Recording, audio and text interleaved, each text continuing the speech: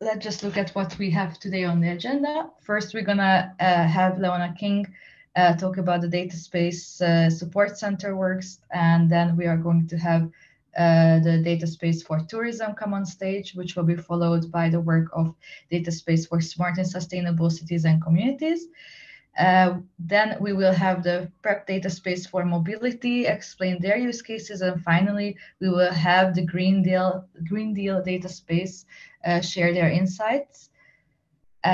Each presentation will be 15 minutes, and as said, you will have time to ask your questions. So without further ado, I would like to introduce Leona King. She's a researcher at CITIP, which is a research group at KU Leuven. Her research focuses on common European data spaces, in particular the legal frameworks and data governance mechanisms associated with such data infrastructures. So Leona, please come on stage. I will stop sharing so you can share your screen. Thank you very much, and thank you very much for having me. Yes, we have quite a packed agenda, so I'll keep it brief, but thank you for the introduction. So as noted, I'm Leona King, and I'm a legal researcher at the Centre of IT and IP Law in KU Leuven. And today I'm speaking on behalf of the Data Space Support Centre. So I'd like to give you all a very warm welcome on behalf of the DSSC. And so today we're going to give you a brief kind of overview of data spaces and the governance frameworks that we're looking at and kind of exploring. So giving you an insight into the work that we're doing as part of the DSSC. So I think it's important just for the context as well. So to start, I think it's best to look at the European Data Strategy. So considering really the role that it has and what it means and how it's actually guiding us as well in our work in the DSSC. So the European Data Strategy, its real focus is trying to unleash the benefits of data sharing in Europe. And this is through a combination of fit for purpose legislation, as well as governance to ensure data availability. So I'm sure a lot of you are familiar with the fact that we have these kind of new horizontal legal frameworks coming in and being introduced. For example, the Data Governance Act will be enforced very soon. But we also have the Proposed Data Act, as well as the Implementing Act on High Value Data Sets. So we have this kind of growing legislative framework intended to support the governance of data and the data economy. And within that as well, we have common European data spaces. So common European data spaces, I thought they're best to kind of think of them in a functional way. So really what they're intended to do. So rather than getting too focused on some of the definitions, I think it's nice to think about them in a functional way. So what these kind of data infrastructures are really meant to do. And they're really meant to operationalize this European data strategy. So they're intended to implement the vision of the single market for data in Europe. And that includes this ensuring that data can flow within the EU and across sectors, as well as making sure that it adheres fully to EU values and rules. And for that, we really need to have clear and trustworthy data governance mechanisms in place. So within the DSSC, this is something that we're exploring. So really the governance dimension to complement this data sharing infrastructure. So more on what the actual DSSC is doing and our work. We've already released the starter kit and a glossary, which hopefully many of you are already familiar with. If so, then this graphic on the right-hand side, you'll be familiar with too. And also it's inspired by the work that's already been done by the OpenGI project. So we're really picking up on the building block model that they developed and trying to bring it further and advance it. And though we have this visual here on the right-hand side, we're really working to develop a new visual that really positions governance in a much more elevated level and also unpacks it. So we feel as though governance wasn't kind of paid the attention it deserves in the kind of previous work done to date. We feel as though there's still a lot of work to be done, and this is really the focus of our work now in the DSSC. So we're making sure that the business, governance and legal aspects are elevated and expanded. And we're doing that in cooperation with the rest of the community, and I'm very grateful to see so many familiar faces here today and some of the other panelists we've already had in our governance thematic group. So by interacting with the community through the various thematic groups that we've set up in the DSSC, as well as expert groups, we're really trying to incorporate the insights from the other projects and leverage the work that's being done on governance. I think today's webinar shows that there's a lot of interest in governance, so it's great for us to collaborate and leverage the work that we're doing. And this is really part of the DSSC in helping to coordinate this. So we're delighted to be involved today. That's not forgetting that the governance is also very much related to the technical side too. So we are really exploring kind of the latest insights that are coming from the technical convergence, kind of spearheaded by the Data Spaces Business Alliance as well. So on the kind of building blocks, we are going to hopefully have more information to share with you very soon. We're finalizing a document on our building block taxonomy, and then we have our 0.5 version of the blueprint that will be coming in September. And just to give you some more kind of information on what you can expect from this. So when I say that we're further developing the building block model, this is kind of currently the format that we're working with. So as you can see, we have really taken the kind of governance pillar and expanded it so that it actually incorporates elements such as business and legal. And we see that governance is very much interlinked with these other kind of aspects as well.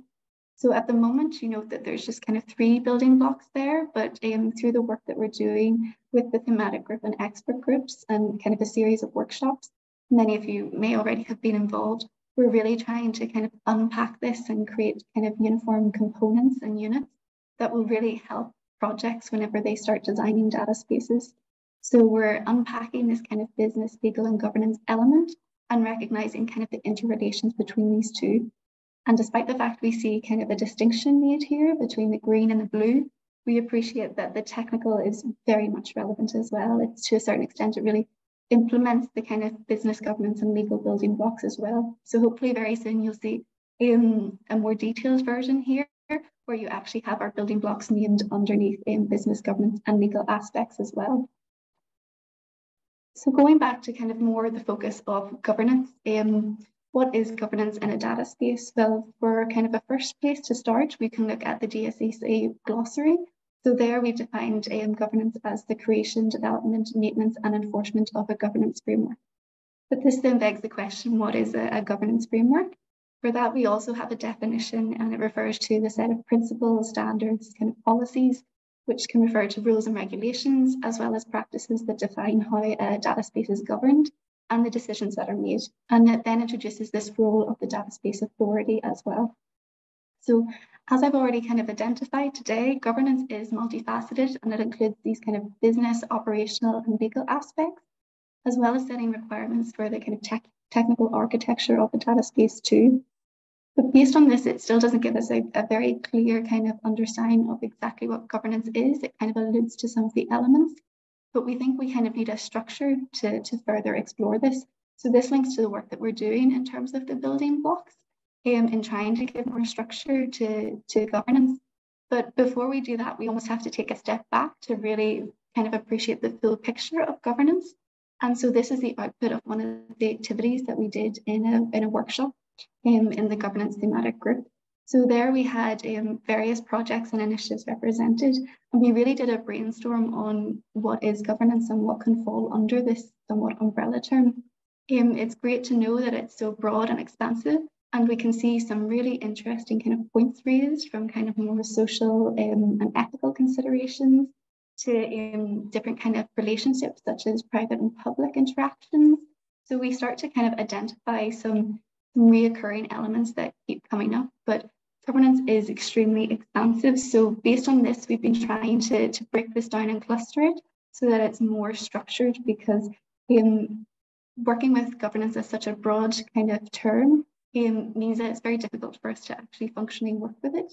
So one of the key things that we've been doing is identifying these kind of clusters almost. So we start with considering the roles and responsibilities. You'll note in this kind of word cloud that certain roles continuously come up. And again, some of these are going to be coming from legislation as well. We can think of data altruism organizations, or data intermediaries. But then we also have the dimension on the kind of data layer in terms of the data governance framework. We identify this as another kind of key aspect. And then to frame more the kind of processes and decision making, we're also seeing this as a kind of a cornerstone that's coming out of the governance. So for the moment, we're kind of exploring these different clusters, but very much focusing on the content, because I think you'll see today as well, we can frame things with different titles, but really we need to take the opportunity to discuss with one another what these really mean. And I'm really excited that the different use cases will be extremely valuable for that too. So this is just an overview. You'll note that there's some other aspects that can come under the governance framework, but this just gives you kind of a sneak preview to some of the work that we're doing and the different framing that we can have for governance. But I'm very hopeful that the use cases today will give us greater insights. And for those of you that are interested, we often have presentations in our governance thematic group. So if you're working on governance and are interested in kind of sharing more about your work, please feel free to reach out. And I think I've just about kept within the time. Indeed. Thank you very much, Leona. You were right on time. You have one question from Jose Maria Veganzones, more or less there with the name. The question is, the technical building blocks are available. Are they? Yes, we have snippets on the platform. So if you bear with me, I'll pull them up and put it in the chat in the meantime. Thank you very much for that. And thank you for introducing the valuable work that the Data Space Support Center is doing. For those of you who are not familiar with the Data Space Support Center, which I'm sure you are with by now, they act as a central node for all the sectorial data spaces. So the work that they are doing is very valuable for all the sectorial data spaces. Those are the ones that are going to present right now. That said, we can move on to our second speaker, Eric Paul, who is here to represent DATES, the European Data Space for Tourism. Eric Paul is the chair of A New Governance, which is a nonprofit based in Brussels. Their goal is to ensure more trusted and fair, to create more trusted and fair data infrastructures to ensure sovereignty over data, as opposed to other areas in the world. But they often work together with the European Commission and the Parliament, the OECD and the World Trade Organization or the World Economic Forum. Eric, please come on stage and share your screen with us. Yes, thanks. Thanks, Sophie.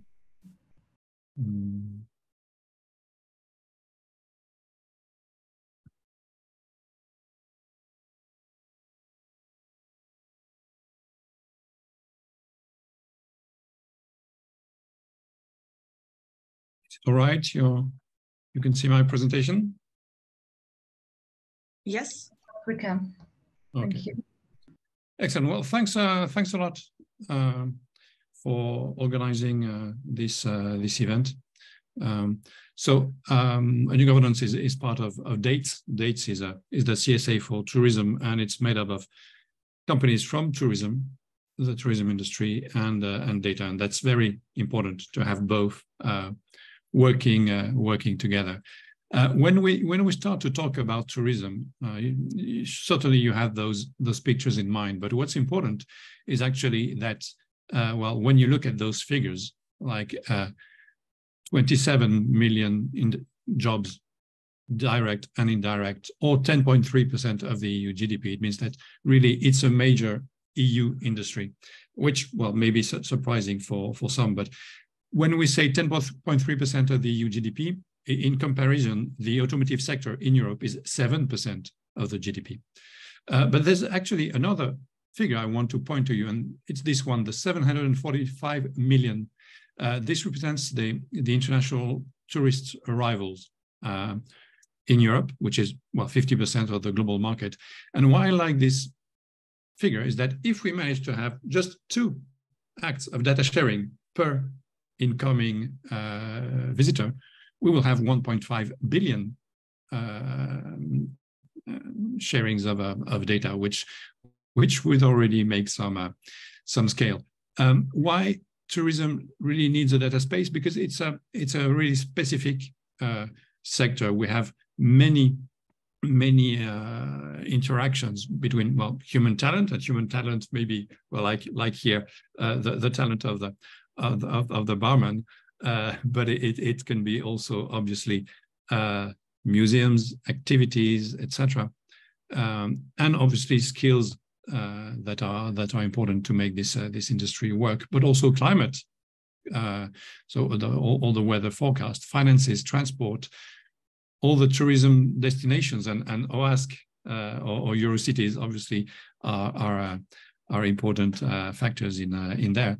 But also another one, which is here at the right hand side of my screen, and that's the feelings of the tourist, publications, the picture that it's taking, etc. This is obviously interesting, but it's interesting only if it's done in a fair and trustworthy way. We don't want our feelings to be shared with others, etc. Just maybe that it creates a profile. So really a very wide typology of actors and sources of information. So really clearly, tourism needs a data space.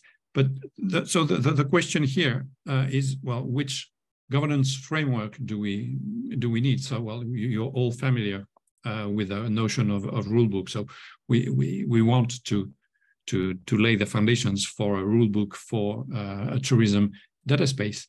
And Leona, you spoke about the new EU data laws which are coming, and we come up with this pyramid with the EU level bodies, where the main question is, well, how do we ensure that data sharing governance delivers the expected results? And I remind you that one of the objectives of the data strategy is to create a level playing field, to ensure that it's not just a big platform that benefits, but also the small players that can be SMEs, startups, etc., really benefit from it. And in tourism, 75% of companies are SMEs and very small companies. At member state, well, it's how do we implement the data sharing governance on a national level, and maybe also how do we incentivize public and private sector to go into data sharing. And if we look at ourselves as data space initiatives, the main question is, well, how do we govern ourselves? And how do we govern ourselves? It's not just a matter of law regulation, decisions, etc. It's also, well, what do we want to do as a data space? And in our case, it's clearly, how do we innovate? Well, we want to innovate and grow, and have this innovation and growth for all types and sizes of actors in a trustworthy framework. But to do this, obviously, we are quite helped, because we have all the elements that come from the EU level, from the member state level, and also technical level, which can come from, well, the standards of Gaia-X, IDSA, or soon the edicts, and then the tourism data space rulebook. And what is nice is that obviously the first three levels are common to all data spaces, which is interoperability. But also one point is that we don't want to create a big monolith, and we are aware that there are more regional initiatives, more local initiatives, etc., that need to be aggregated to create really a federation of systems. So we have defined what we call sub-tourism data space, and those, when they write their rule books, will have to take into account the 4 rule books that are above. So when we look at, and it may shock a few of you, but when we talk about the rule book for the tourism sector, and I guess that it's the case in other industries, it is first and foremost about tourism, not about data sharing. What are the objectives of the industry? What do consumers and customers or companies want to achieve? And then data sharing is a tool that is going to build this. And in Europe, we have, and in tourism, we have the good fortune to have many actors involved in data sharing, and those are just a selection of European associations in charge of tourism. We have Nextur, which is one of the members of the consortium, but we have others which may be very interesting and who will probably come up with interesting use cases.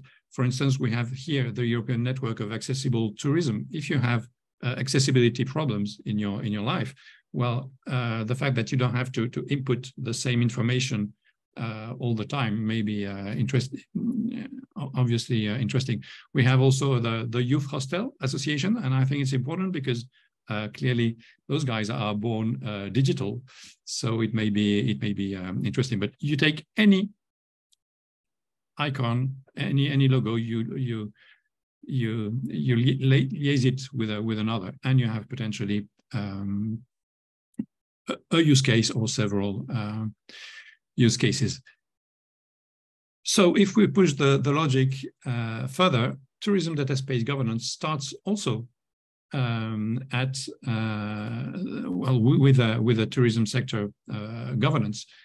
So we don't need to reinvent the wheel. We have already existing bodies in the tourism sector, existing guidelines and policies, existing standards, both in the tourism sector and in the data sharing sector. So what we need to do is to create our rule book is really to identify the gap and try to close it. So another pyramid, I guess that because we're a CSA on tourism, we like pyramids. It makes us think of Egypt, but more seriously, on this pyramid, well, you see the three levels and also the sectoral approach. And our governance framework needs to take into account what we call the hard law, and this is what Leona has spoken about, but also the soft law, which is more the bottom-up approach. And all those three sectors will enable us to write our rule book, which take all the elements from every level. If you need the presentation, I think will be available afterwards. So I won't go too much into detail because we favor questions and discussions. But so there's the first pillar, which is the rule book, but there is also what we call the role book. The role, who does what, who decides on what. And in our opinion, this is going to really strengthen the governance, both at data space level, but also at European level, so that there are no gaps, no overlaps, and that things are very clear, that when you want to create a data space, you can virtually press a button and you know exactly who does what and who has done what, so that you don't have to reinvent the wheel. And here are obviously a few other things that our governance will need to do. We are working on this with Citra at the moment, and after the summer we will publish a document on the holistic European data governance at EU level, member state level, and data space level. But obviously for data space, the work we're going we are doing with dates, it will be published beforehand. So in terms of tourism data space, there's one question that we ask ourselves is, and that we think we need to ask ourselves, is about the legal structure.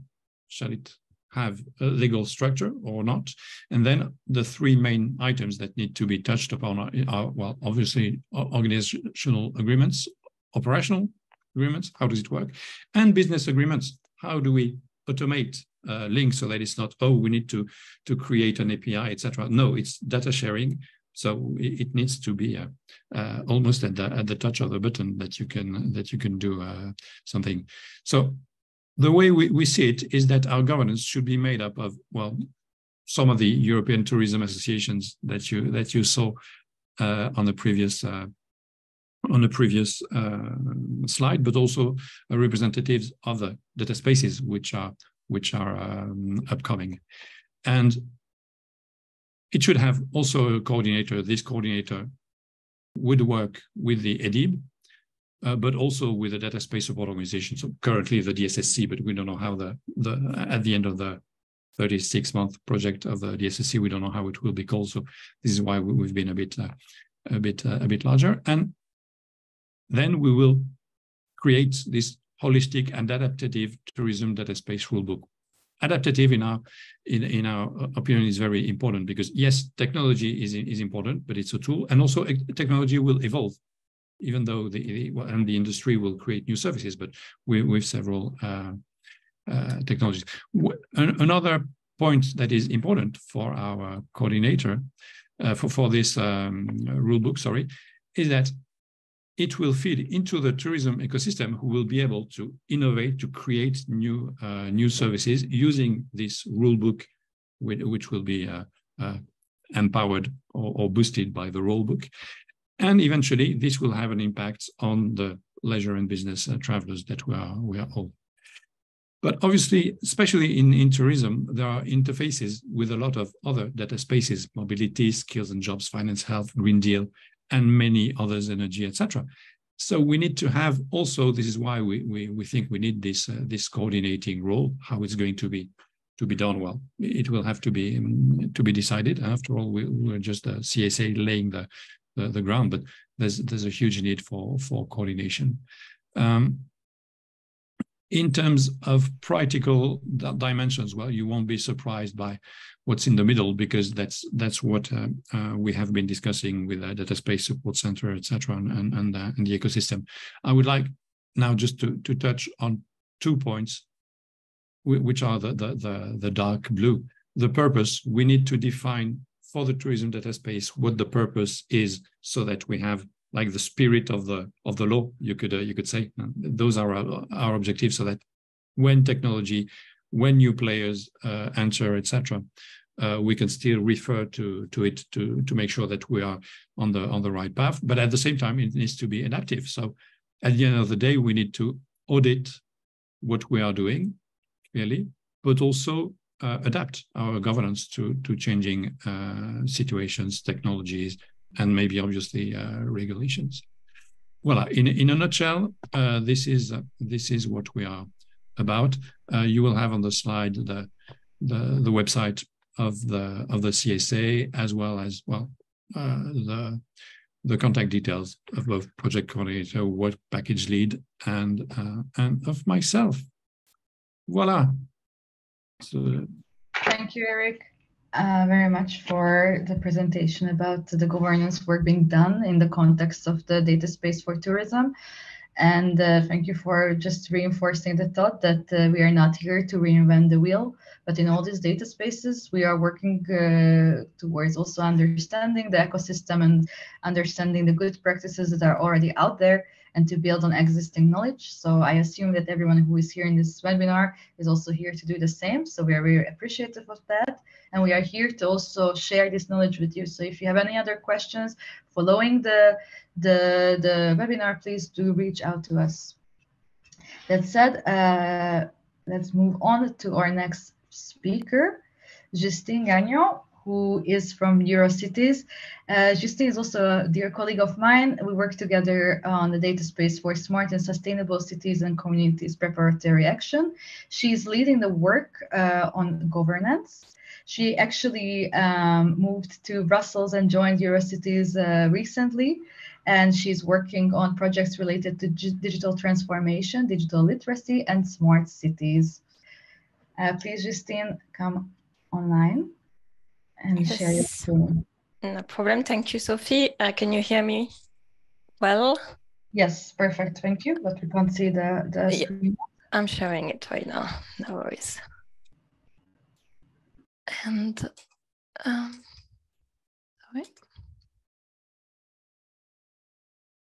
Okay, hi everyone, and thank you for attending the webinar. I'm really happy to contribute to this webinar and share the thoughts we had on the data space for smart and sustainable cities and communities. So DS for SSCC.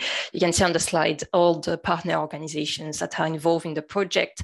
As Sophie has said, working with Eurocities, and I'm involved more specifically on Work Package 2, which is really looking at the possible ways of governing the data space for smart and sustainable cities and communities. So I really enjoy Eric's presentation. I think there are many overlaps. I will take a more bottom-up approach, but I think we will find similar questions and similar findings emerging. Just to put the DS4SSCC in context, so it's not only the governance work that we're doing, so developing a governance schema, but also There's a technical work package led by the Fire Foundation. We have already published a catalog of specification, and soon we will publish a reference architecture and cookbook. And there's also a work that is being done on identifying priority data sets and creating a roadmap to implement the data space for smart and sustainable cities and communities. So very much embedded within a broader context, and all of it, the first blueprint will be published in September, as I believe a lot of us have to do. So in terms of the governance, we started around bringing together relevant stakeholders and looking a bit on the demand side, so cities and communities, and supply side. So we have other stakeholders, including academia, the private sector, wide range of private sector actors, as well as civil society organizations, NGOs, etc. And we decided to focus the work from first the point of view of cities, because they're already grounded in a local context and local ecosystem, and see how they interact with these other type of stakeholders. So for example, private sector with B2G data sharing, collaboration with academia, collaboration with citizen science, etc. So everything that involves multi-stakeholder kind of data exchange, and trying really to capture all these ecosystems worked and what we could draw as lessons for the governance scheme of the data space for smart communities, because these data spaces are really grounded in local context and need to benefit cities and communities. And then we really need to scale them up and connect them together with other data spaces, as well as with other ecosystem in local context. So it's quite a big complex picture that is emerging. And we decided to focus on use cases, mapping exactly who were the stakeholders that were involved in each of the use cases using this quadruple helix. So as I say, academia, private sector, public sector, and civil society. But also mapping quite precisely the different data sets that were exchanged and shared, and the data flow, from which direction they were going, etc. What were the enablers? What were the challenges? And interestingly, and I think that was really part of the governance aspect, is also mapping the different types of exchanges between stakeholders, because we often focus on the data, but actually other aspects are really, really important, like knowledge exchange, legal support, data skills, different type of data service provider, data intermediaries, citizen involvement. And all of this is really governance. So obviously it's very connected to the flow of data itself, but it's also important to have this other layer that is more organizational and systemic in mind. So we've done some mapping, and we collaborated with different cities on what they were doing already in sharing data with different type of stakeholder, and we created a work program. So here is quite quickly the timeline we had. We focused on two type of use cases. One that was more related to mobility and how to manage traffic management to reduce air pollution and congestion in cities. And the second one was around energy and how to anticipate the potential of solar panel on public rooftop in deprived area, and how that could help citizens to decrease their energy bill. And as you can see here, in terms of participants, we have quite a large numbers of cities as listed here at the bottom. And then we have a broader forum with all stakeholders, including the supply, demand, so academia, private sector, and civil society organization. What was interesting, and I will speak to this data canvas a bit later on when I will present the data use cases. But here is like throughout the work we've done with cities, especially Amsterdam City Council, but they all thought it would be nice to have a tool to kind of encompass those governance aspects. And you will find different aspect that has been raised by Eric already.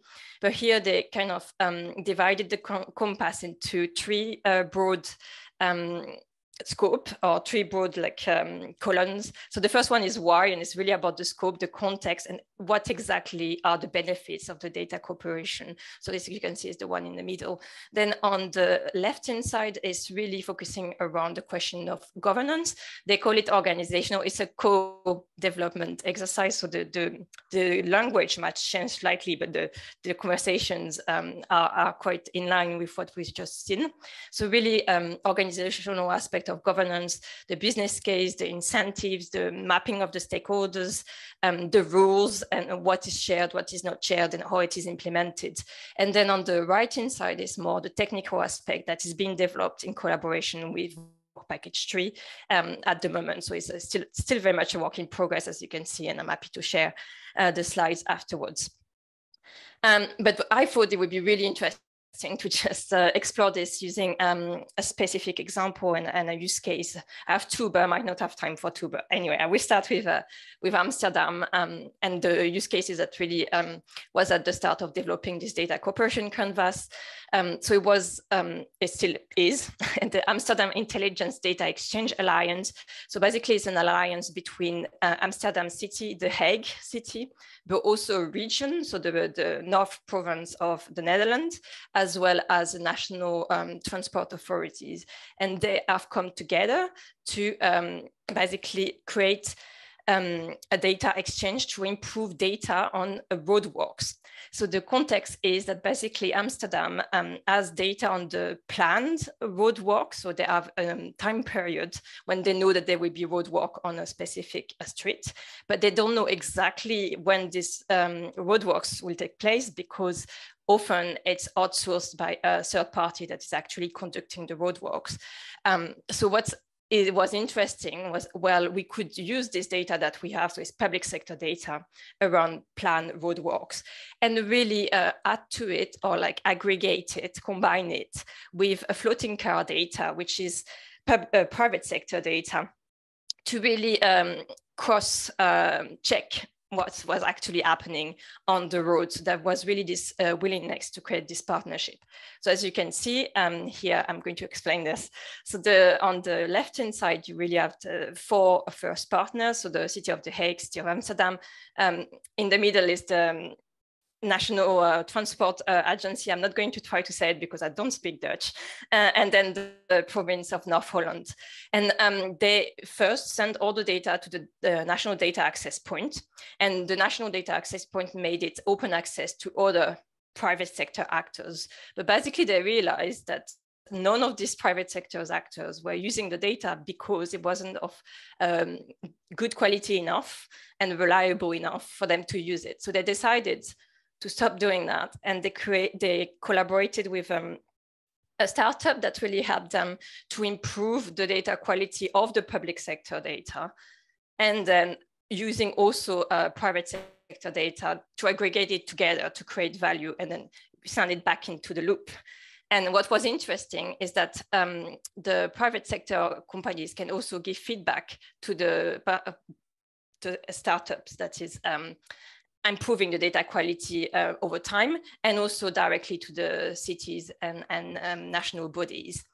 And also interestingly, and for sustainability of this project, the startup that is at the moment helping with the data quality, developing algorithm to aggregate the private sector data with the public sector data, is going to transfer all this technology to the NDW, which is a National Data Access Point. And that's a public sector body. So this will become part of the National Data Access Point and therefore sustainable. So you can see here, and I'm not going to get into detail, but basically what we've done is using the data cooperation canvas to really map these use cases in terms of governance model, in terms of what are the shared processes, what are the stakeholders, the incentive, the context. So really doing a lot of work on the mapping, which I will take to draw and expand it to the governance of the data space for smart and sustainable cities and communities.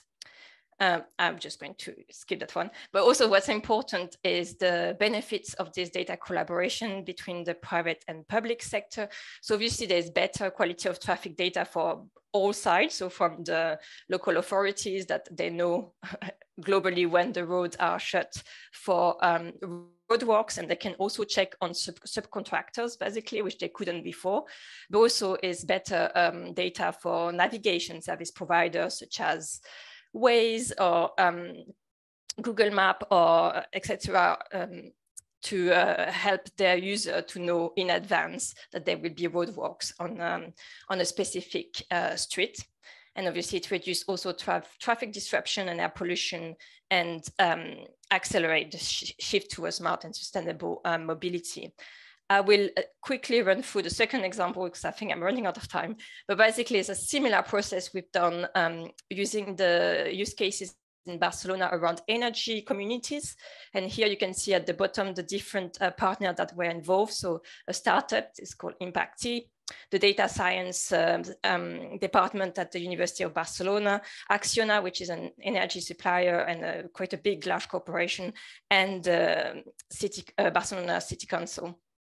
So they developed together a tool to assess the maximum surplus of solar energy from municipal buildings and public spaces in relation to the spending of the household in a situation of energy poverty. They use a mix of public and private sector data, as you can see in the table here on the bottom.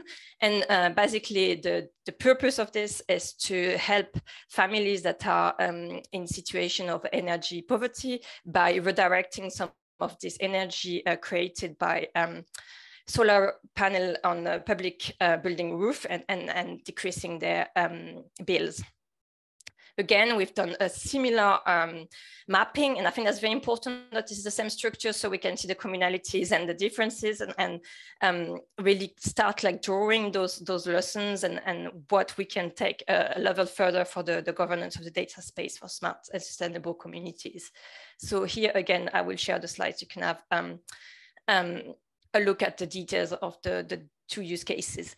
And here is the rendering of the tools that Barcelona is now using. So here, as you can see, is the maximum potential. And here is actually, they have identified the cases where it's really beneficial for the communities in these three neighborhoods to have solar panel in the vicinity.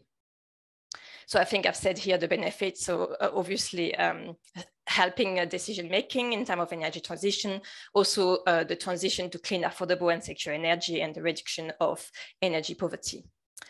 And I want us to finish on the lesson for the data space for smart and sustainable cities and community governance, but I guess more generally for the lessons around governance of data spaces. So what I'm hearing often, and it can be B2G, so business to government data sharing, but also when academia is involved or where citizen science is involved, is really identifying win-win situations. Legislation is a possible stick, it's possible and useful in some cases, and putting data sharing obligation clauses in public procurement, for example, it's a solution that is really helping. However, it's always better to find mutual incentives to collaborate. So it's really about identifying what is in it for each of the stakeholders. What's also very important is to start from use cases and existing needs. So we have lots of, and it was the same with Smart Cities project, lot of diagram and ambitions, but really what we need is like, what do we need on the ground and what will be the actual benefits of this data sharing, starting from there, building the trust and then scaling up. What I hear also a lot is really the importance of defining role and responsibility. So I'm really happy that the DSS, the Data Spaces Support Center is looking at that, and as well as Eric that has just put forward some of it.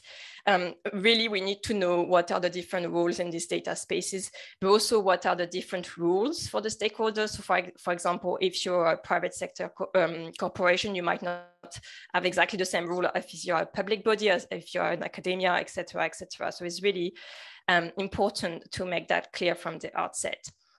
Finally, the importance of intermediary organization, especially when it comes to business to governance data sharing. So this could be academia, it could also be a non-for-profit organization, or just data intermediaries are a very good way of ensuring or like fostering trust between stakeholders that don't necessarily trust each other, or when there is a competition, there are competitors. For example, eSoft mobility providers that are catering for the same city, they might not want to share the data with the city, but if there is a third party or an intermediary organization, this can really help with ensuring trust in this ecosystem, and the role of knowledge and best practice sharing, as we're doing here as part of the CSX community, but I think it also applies as part of the data space community. So there is really a role for a community orchestrator. There might be a space also for a repository of good practices. So really people don't start from scratch, and there is a way of replicating things that have been done and proven to work in specific context. So that's all for me. This is my contact. If you have any questions, please feel free to put them in the chat or just to ask at the end of the webinar. Thank you very much. Thank you, Justine, for this very interesting use cases, both of them. You received some questions in the chat, but before we go there, I just want to announce to everyone that all presentations will be shared with the participants. Yep. When you registered, we got your email address, so we will circulate all the content. Okay, so some of the questions are, and also there will be a link to recording. Yes, everything will be made available. So let's go from the first question. Curious to know the main tech suppliers and how these tech providers view data spaces, the idea of data spaces. Is there any pushback, legal issues on the horizon already? From Tjerk Timan. Yeah, okay. That's a very interesting question. I think that's why we have the stakeholder forum in the project, is really to bring also the supply side. And overall, I don't think there's a pushback. I think actually people on the supply side, they really want to answer and make sure that the solutions they develop actually answer the needs of the cities. And usually there is a need to share data really to further the public good, but also there's a good business model for it, for the business perspective and the technology companies. So I think that it's not like antagonistic, and it's really, as I was saying, identifying win-win situation. In terms of the legislation, again, some of the legislation can be useful, but I would put the emphasis more on collaboration and what we can do without necessarily like bringing the stick first. Thank you. Then we had some questions about the generality of the governance model. Is it use case specific, or can it be, so do you have to do it for every use case, or can it be for all use cases? Martin Reichert.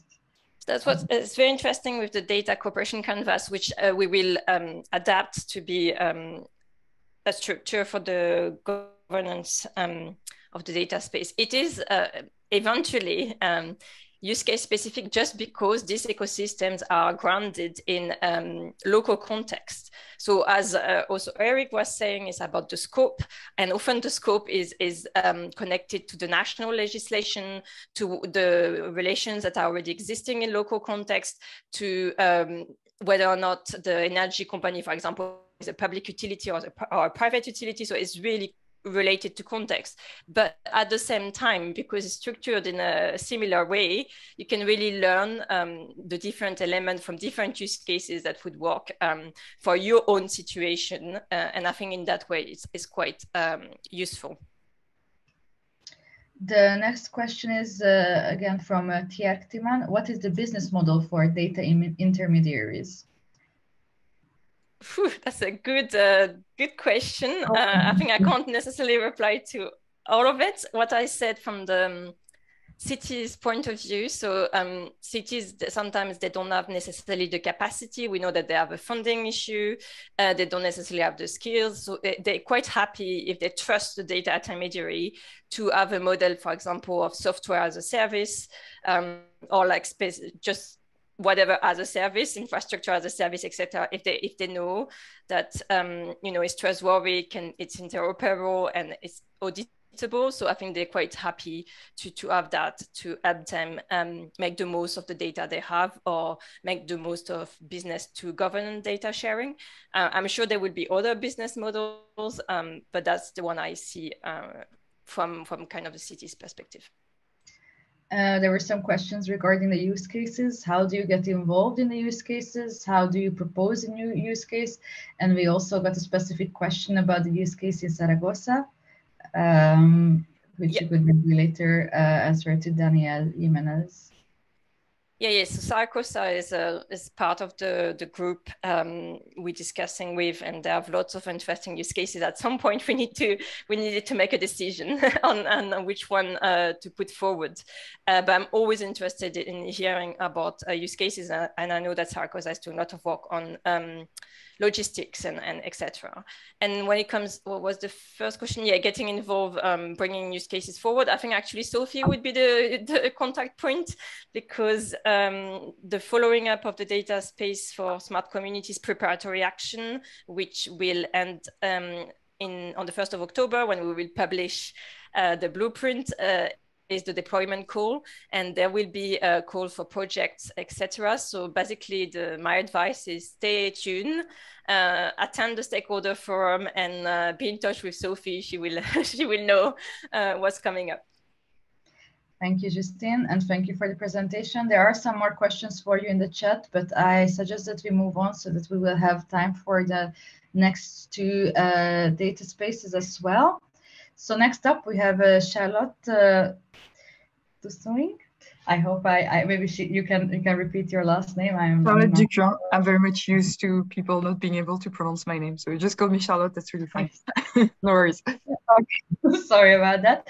So Charlotte is here joining us on behalf of PrEP Data Space for Mobility. She's a doctoral researcher in law at CITIP KU Leuven, so she's actually a colleague of Leona.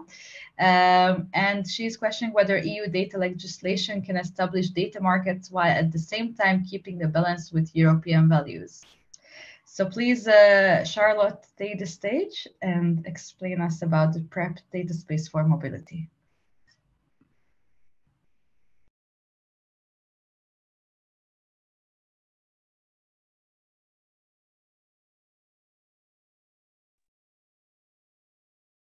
You should be able to see my screen now.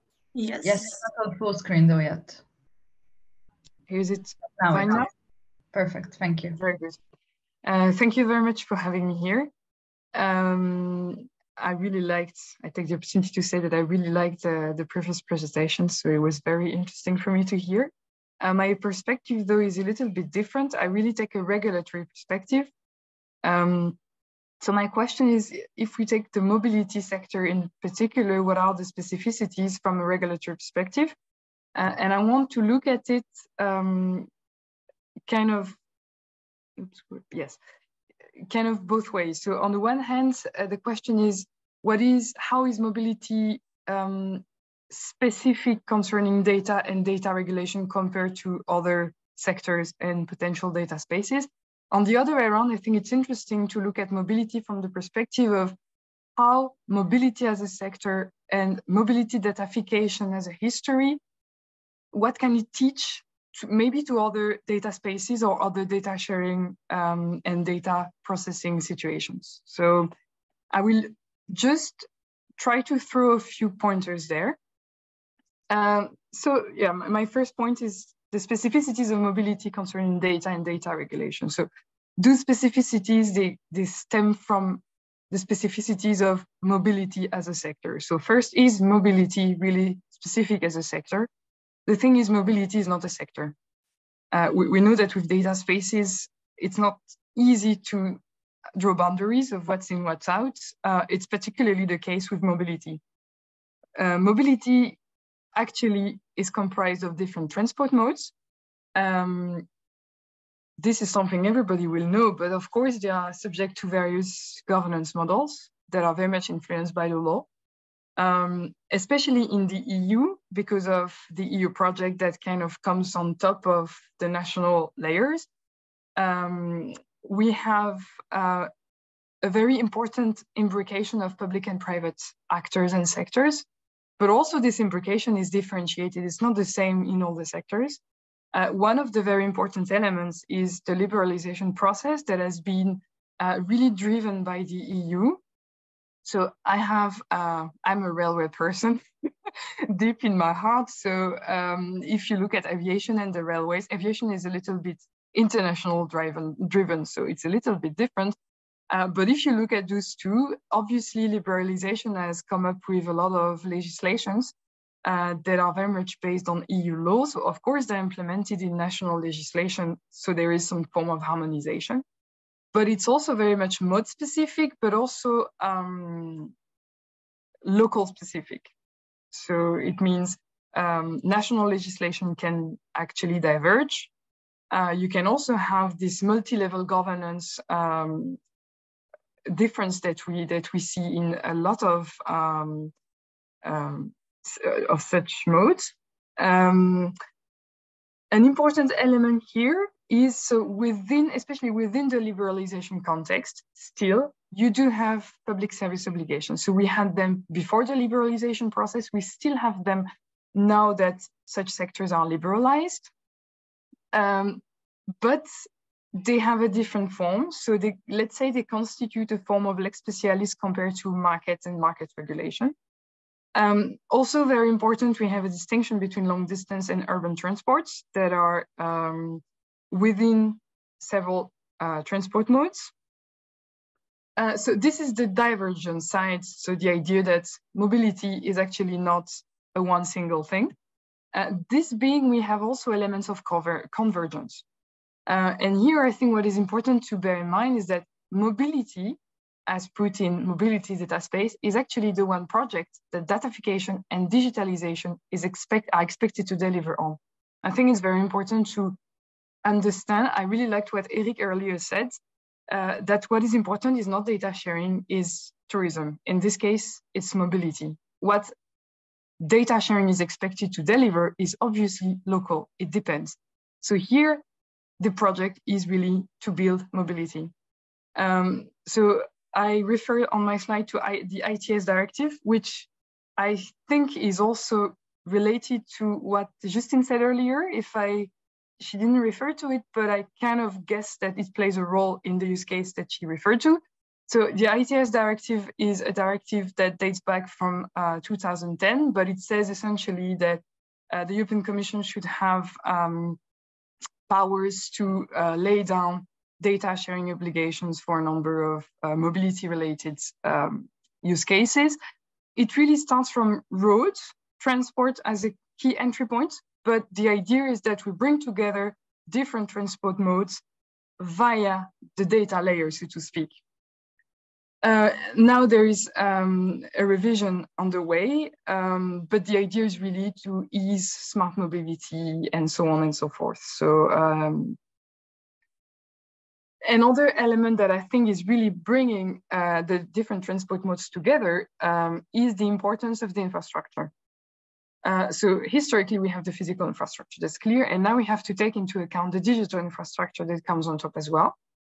That comes with a number of implications. So first, well, I'm not looking into economics right now, but obviously infrastructure means very often public funding, which is an element that is very often present in mobility. This also means that transport is local, so transport data are also local. And finally, but only a pointer again, infrastructure, although it does not necessarily mean networks, in the case of mobility, infrastructure and networks are very closely connected. So it means we have network effects at the level of physical infrastructure and potentially at the level of the digital infrastructure as well. Another element that you could consider as an element of convergence between the different transport modes and anything that you refer to with mobility is the fact that some actors are actually in between public and private logics. So here I have to refer to my own experience as an in-house lawyer in the railways before. So I was working for the Belgium railway infrastructure manager, and there the liberalization process was so that, so in Belgium, this is Infrabel, so a public undertaking, meaning that you have a semi-private, semi-public legal regime, together with public funding, together with a lot of obligations, together with legal monopoly for certain activities, together with a legal obligation to try and make money. So this is a bundle of things that you have to find your way in. And then comes the data layer that actually reinforces this, let's say, uncomfortable position between the public and the private logic. So I recently conducted a study for RNE, so RailNet Europe, that is the gathering of national railway infrastructure managers in order to facilitate international railway traffic. And they were really inquiring about how do we go about the data that we do have in store? What can we do with such data? Can we monetize them? Can we not? And so on and so forth. So I conducted this study as part of CITIB, so my research center, together with my colleagues Orient 2 and Aliki Benmayer. So I'd like to also thank them for their work. But really one of the things was that it's not an easy thing for someone like RNA or others who do have very interesting data, but they have very contradictory obligations. So on the legal context, it's not an easy thing to do to have on the one hand an incentive or even an obligation to share data, to make them available for further reuse, and on the other hand, to have confidentiality obligations because you are in a business context. So you have confidentiality obligations vis-a-vis your customers, but on the other way around, you have obligations to make data available for further reuse. Another element here is that I think the liberalization process plays a very significant role in the data environment. So this is an element that was demonstrated by Montero and Finger. They show that liberalization leads to fragmentation of actors and activities, especially in a network context, and it creates interfaces, and therefore interfaces, because of communication between different actors, creates data. I think that's an interesting element, that we have a lot of operational data in the context of liberalized industry. So finally, very obviously, transport is often safety critical, which plays a role on data sharing, data quality expectations, and so on. So that was the first thing that I wanted to do. So I wanted to just give a few pointers to the specificities of mobility vis-a-vis other contexts, other sectors. The second thing is now looking kind of the other way around, what mobility and mobility datafication can teach to the overall process, but also potentially to other data spaces and contexts. I wanted to make a point, as you will see, again, you can feel the railway taste very much. So the transport sector, mobility, if you will, is very much characterized by interoperability. And again, it's particularly a result of liberalization, but also the need for safety.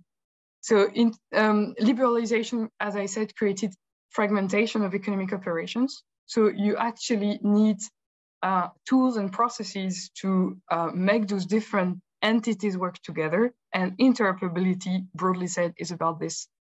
It used to be that, especially in aviation and the railways, it used to be that you had one incumbent operator. So you don't need interoperability if you have one incumbent operator, one integrated incumbent. You need interoperability if you have different actors.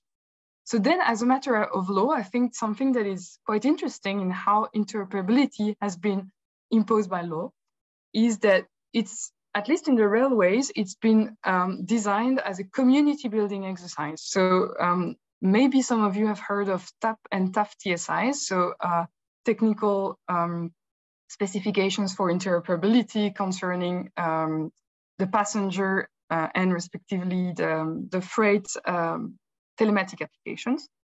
So here the idea of the law, so based on EU railway law, was to design a community of stakeholders, so both railway stakeholders and semi-railway stakeholders, if you will, such as ticket vendors. The idea is to mandatorily bring them together so that they have to come up with the standards. And then in an iterative manner, the legislator then brings those standards in law by changing the law. So this is very much of an iterative process that has been on for many years now.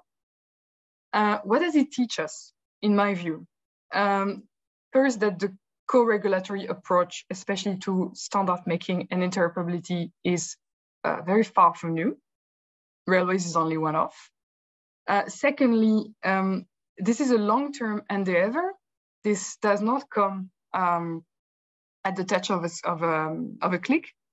And thirdly, there is very much of an insider-outsider phenomenon, which is that, of course, those which are within the community, they can take part in standard making, while those who are not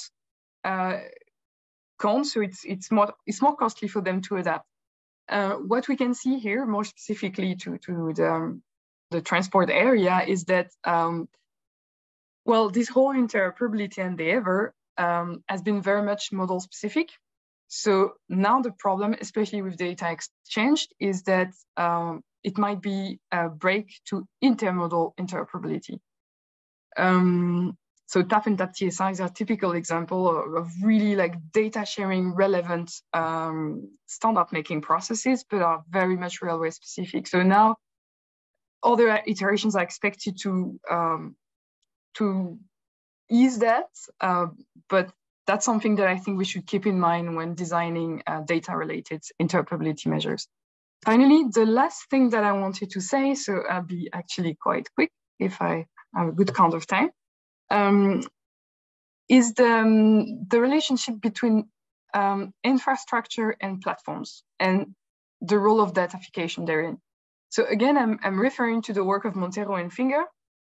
What they showed, not only in the transport sectors, but also more generally in network industries, is that when there is external datafication, namely datafication from actors who are not from that sector, there is a risk of what they call platformization. So legacy players might be platformed by external players who are active only in the data layer, because the data layer can be used to actually restructure and re-intermediate the sector. And I think an important point which has to be borne in mind based on the previous slides that I presented is that it's not only a market problem, it's not only a matter of internalizing the value of data, it's also because you have infrastructure, so you have public funding issues. So you might have a public value that is going outside of the sector through this platformization phenomenon. And this risk might be reinforced by what I call the data as infrastructure motto. So this idea that because data is an infrastructure, there should be obligations to share them because it's good, because it can be reused at no cost, la, la, la. If you apply this to mobility, especially in case of infrastructure and public funding, then you reinforce this very risk. I would say I view this as an illustration of a more general argument that data is always local, which I think has been kind of said a few times here already in various shapes. So what do we do about this? In my view, it challenges the sole regulatory focus on data, with the implicit idea that data is a resource that could be dealt with as such. So what does it mean exactly then positively in terms of positive solutions? Maybe in some cases, we need to have integrated regulation of value chains. Maybe that's something that's been discussed in the context of smart mobility players. Also, I just wanted to point to, I think, an interesting research that is going on both sides of the Atlantic, so both in the US and here in Europe, that's why I actually call it from infrastructure to platform back, that there is also the discussion that maybe online platforms, or some of them, are also infrastructural in a way. So it means that they deliver on services or services that are of general interest for society, meaning in a defensive manner that society necessarily relies on some of them. If you go down that path, that means that you may want to regulate them in a way that is kind of analogized to this of network industries and infrastructure as we know them, notably in the transport sectors. So these are the few pointers that I wanted to make on a very general perspective, I would say. And I thank you for your attention. These are a few references. So on the one hand, references of my own work, either alone or jointly with colleagues, and then of other sources that are referred to in this presentation. Thank you, Charlotte, and thank you for providing us with so many references that we can review that refer to existing legal work pertaining to governance. Also, some of the participants added some links in the chat. You can maybe review them, and we can then move on to our next speaker. So Sergio Cinirella, who is here represent on behalf of the CNR Institute, which is a multidisciplinary research institute. He's there and looking at the atmospheric pollution research. But today he's here because he's providing us with a use case in the context of the GREAT data space, which is the data space focusing on Green Deal. So it's similarly to the DS4SSAC, it's a cross-disciplinary data space. Sergio, please come online and share your screen.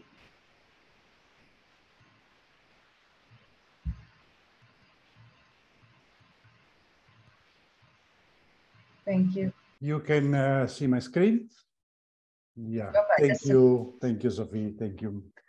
All right, I'm Sergio Cinirella, a senior researcher at the Institute of Atmospheric Pollution, since a long time involved in the building of this global observation system for Mercury, the GOOS4M. I will tell you more later. So, which is the context? The GOOS4M was selected as a use case in a GREAT project. The GREAT project is aimed to establish the Green Deal Data Space Foundation and its community of practice, which is, of course, which will be built on the European Green Deal and the EU data strategy for data. So to build this community, GOOS4M was selected as a use case, among others. GOOS4M was one of them and is the most mature use case. Please let me introduce the group on Earth observation to which the GOOS4M participate, because GOOS4M is a flagship of this group. What is the group, the GEO, Group on Earth Observation? GEO is an intergovernmental organization with more than 1,000 members and in more than 1,000 participating organizations. A lot of Earth observation data, a lot of data providers, a number of work program activities. It is, of course, committed, not really, of course, but it is committed to improve the availability and access use of Earth observation in for the benefit of the society. The GEO program is organized in activities. So to implement the work program, a number of flagship have been selected as of their maturity. There are a number of initiatives, GeoPilot initiative. The maturity grow from initiative, pilot initiative to flagship. On top of this, there are regional GEOs that are aimed to push the activity at Caucasus level. So the flagship actually are 5. GOOS4M is one of them and is aimed to build the global observation system for Mercury. But which is the context of the GOOS4M? The context of the GOOS4M is a political context. Because, as you know, there are a number of international conventions to which countries are participating. The one on Mercury, the Minamata Convention of Mercury, is one of them. And the GOOS4M is aimed to support the implementation of this convention.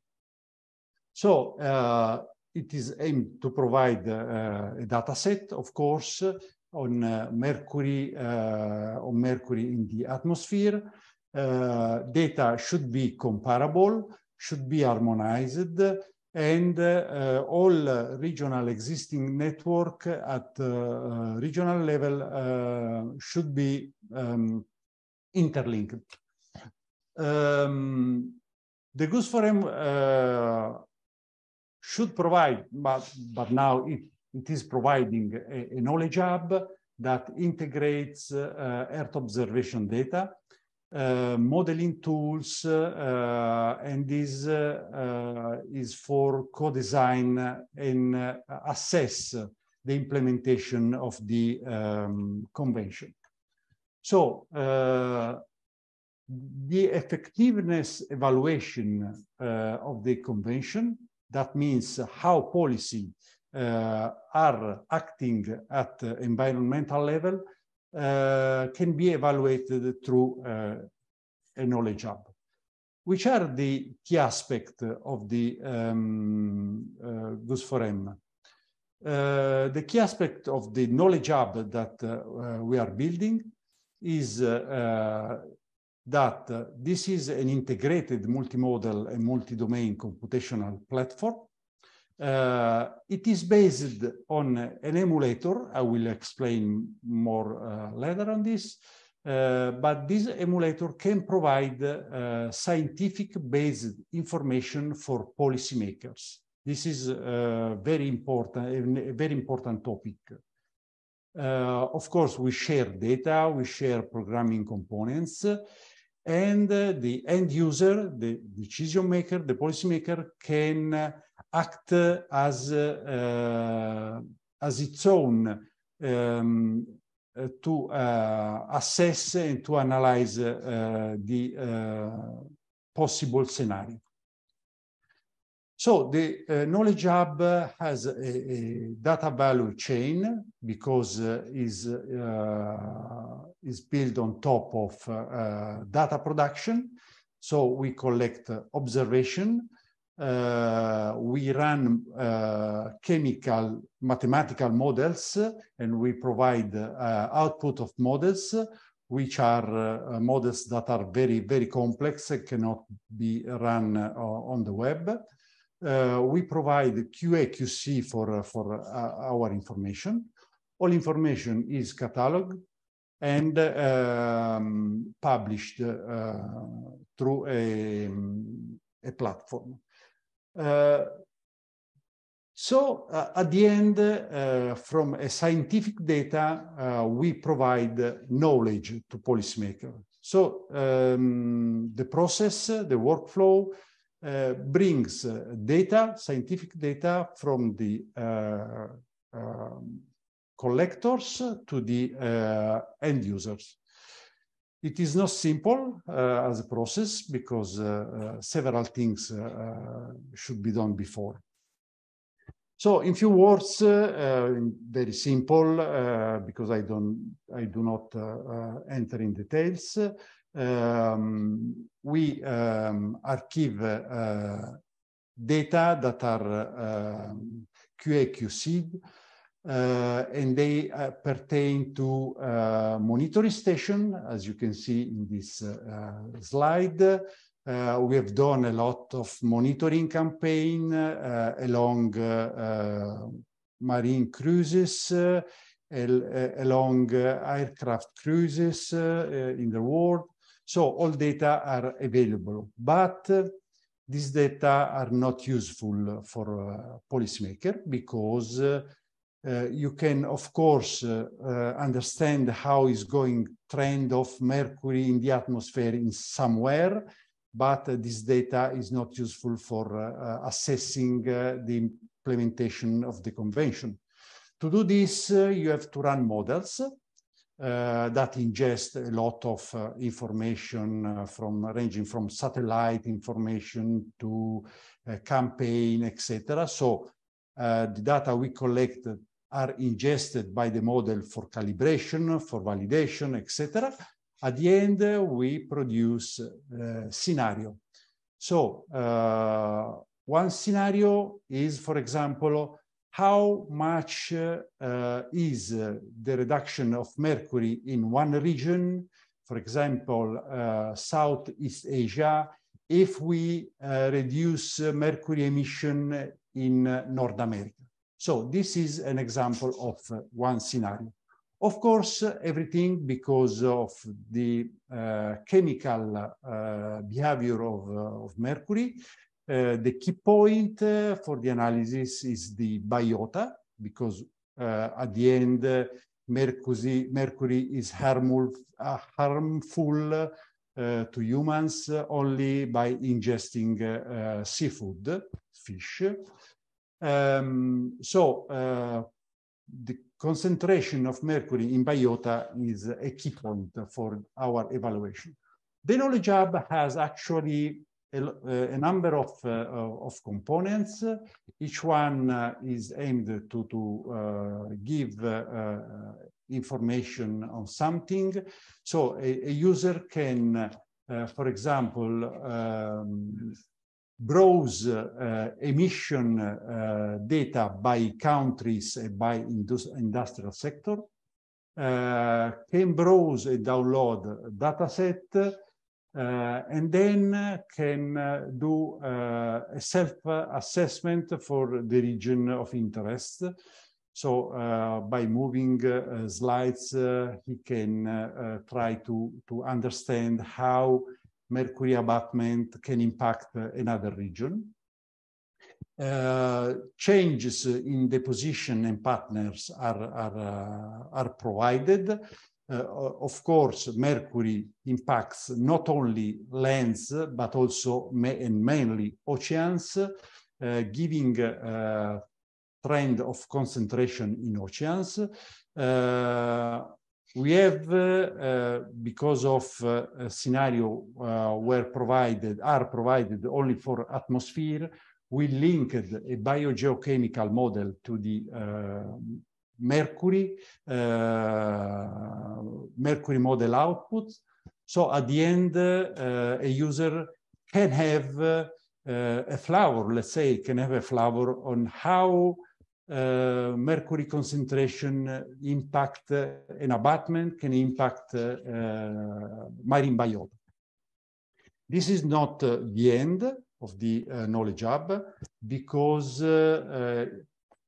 it is very important to provide the cost of abatement of a technology, because to achieve a given abatement, a given reduction to the risk, there is a need to evaluate the cost of such measure. A component of the Knowledge Hub is providing the cost of abatement. The Knowledge Hub, the Goose4M, is not only an infrastructure, is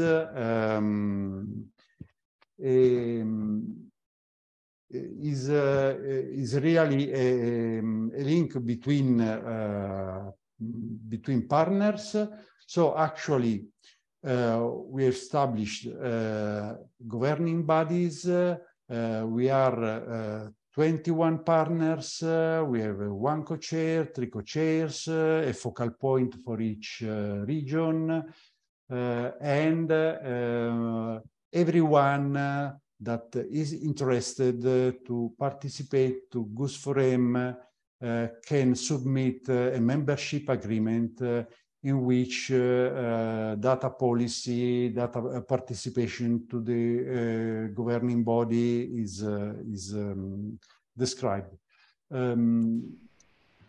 We are developing the last component of the Knowledge Hub, that is the Human Health Risk module, which will evaluate the exposure to mercury in the food chain, and at the end of the fish we eat every day, or somewhere, or once a day, once per week in some other region. Sergio, just a heads up that we have 2 minutes left of the webinar. Yeah, I finished. The Goose Forum has a sustainability perspective because we are participating to the IRENE research infrastructure, that is an ESFRI infrastructure. But I want to point out that environmental data in the near future will be linked, will interact with health data. So there are a number of issues that should be considered. Ethical, legal, and social issue, data governance in terms of licensing and sustainability, but mainly among others, the science policy interaction, because data before publishing should be formally approved. So thank you, and sorry to have taken much time. Oh, you were on time. Thank you so much. Just together with the questions, we were struggling to keep up with the time limits. But thank you very much for all the speakers of today. I think this was a very holistic review of all the governance work being done in different sectors and across the sectors. For questions, please do reach out to us. I understand there was maybe not sufficient time allocated for Q&A, but we are here to answer questions. So feel free to reach out. We will put you in touch with the relevant experts.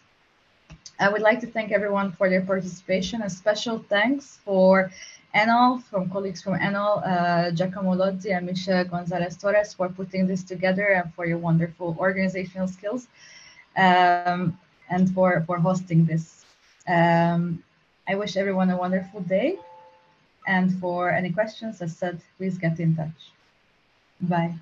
Thank you. Bye-bye. Thank you. Bye-bye.